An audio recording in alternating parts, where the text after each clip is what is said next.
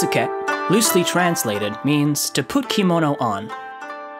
The Kitsuke Tent has been one of the most popular features of Richmond's Cherry Blossom Festival in previous years, providing the opportunity for visitors to try on a wide selection of kimonos and take stunning photos underneath the cherry blossoms.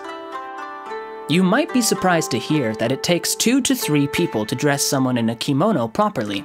Each year, between 15 to 20 volunteers from the Steveston Japanese Language School spent hours at the festival giving visitors the opportunity to experience a quintessential aspect of Japanese culture.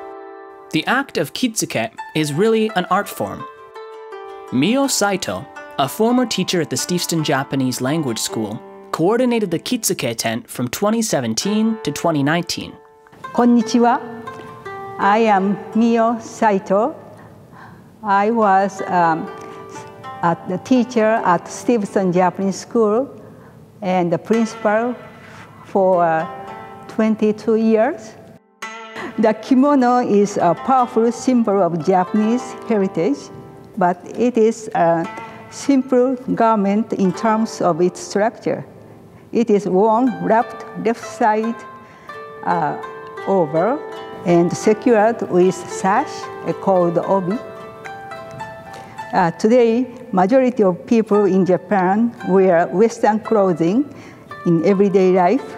They are most likely wear kimono to formal occasions, such as wedding ceremonies, graduation ceremonies, or to summer events, fireworks, or festival. Roughly, there are 4 types of kimono: furisode, homongi, komon, and yukata. The types of kimono worn depends on both the occasions and the status of the wearer.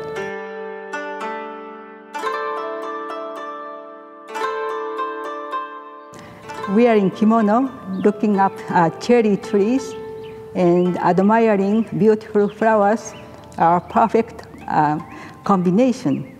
It's a perfect way to spend a spring day in the park.